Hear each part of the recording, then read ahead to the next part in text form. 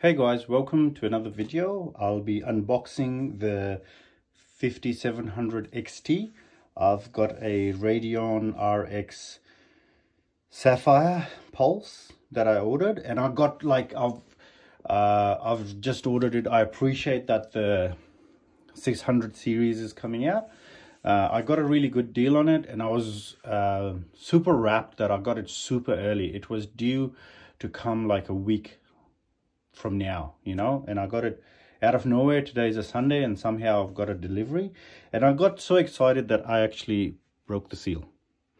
So anyways, without further ado, let's get the unboxing.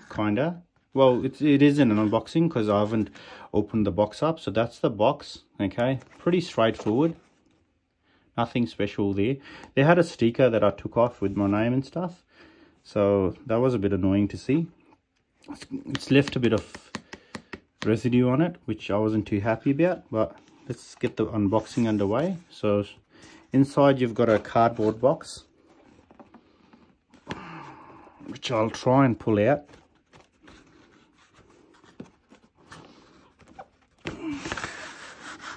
Without stuffing the box up. All right, now that's out. Alrighty, so that's a pretty decent box, I think. It's got padding everywhere, obviously, because it's electronics. Don't want to get it damaged on the way here. You've got some warranty stuff.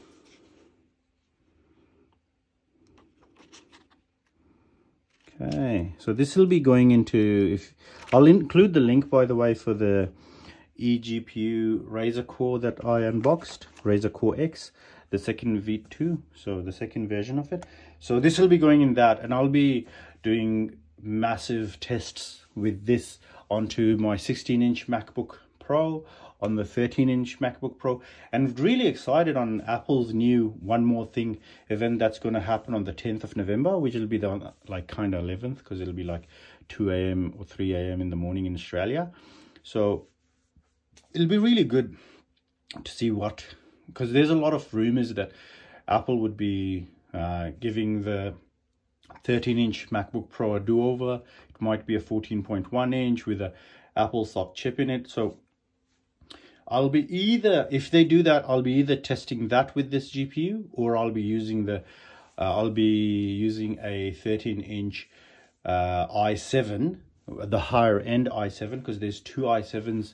One's at 1.7 gigahertz and one's at 2.3 or 4 gigahertz. I believe it's 3 gigahertz i7 in there, which is a quad core. And I'll be putting that up against the i9, 2.3 gigahertz, not 2.41, with the eGPU. I'll be also putting this up against the last year's i7, iMac, with the i9 9th gen processor.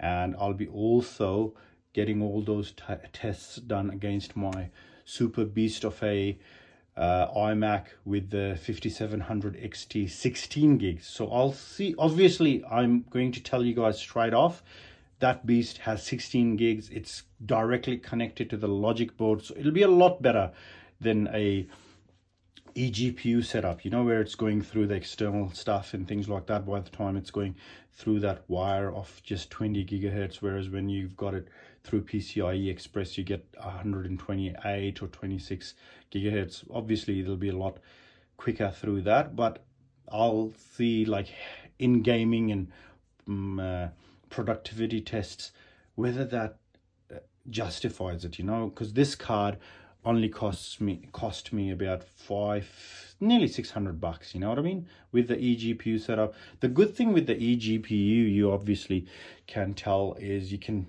obviously swap this card around when you're done with it, you know what I mean, whereas the iMac, you're stuck with it. So anyways, I'll be doing all those tests, comparing everything, like if you can get last year's iMac with the i9, because this iMac is very much power beyond the iMac. I've got all the reviews done as well. I'll link my full review of my iMac as well at the end of this video. But yeah, without further ado and getting too much off track, let's get into it. Okay, let's get that box out of the way. So it's got it in here. Wow, it's looking It's not too heavy either. It's pretty good. Look at that, guys. All right, so it's got the fans there. It's got the stickers here, you know, everywhere. It's got the chip there. Look at that. It's a beautiful, beautiful piece of hardware there. Machinery, you know, that's the brains. And all of this is just to keep it cool. Okay, it's got HDMI display port as well. Okay. That's the chip. That's the back. Nice, solid metal feel. Okay. All right. So yeah, I'll be like testing those and seeing what's worth it, because I've got a funny feeling that if you want portability and power at the same time, I'm thinking, like, I'm really interested how the 13-inch MacBook Pro would pull up with the eGPU hooked up, such a strong eGPU, and like for gaming, and productivity, like I wouldn't care if it's like 5 minutes slower in rendering my videos, or like even 10 minutes slower, you know, when it's connected to the eGPU. I wouldn't really care, like, because of the 13-inch is such a versatile, easy to carry around a laptop. It's 13-inch, it's very light and things like that. I would say it's more versatile than the 16-inch, which has the internal DGPU. So I've got the MacBook Pro that I'll be testing is the 16-inch.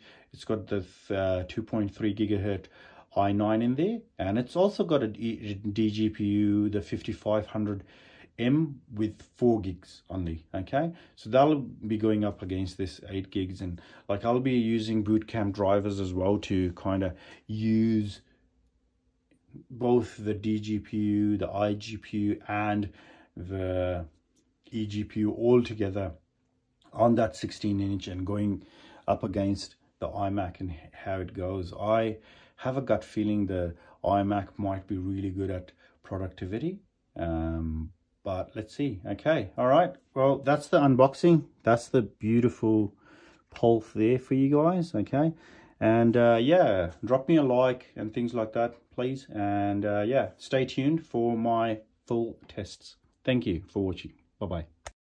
Okay guys, thanks for watching that video. I hope you enjoyed it. If you aren't subscribed, please do subscribe, give it a like, and follow us on Patreon as well, and support us to see more content. Thank you. Bye.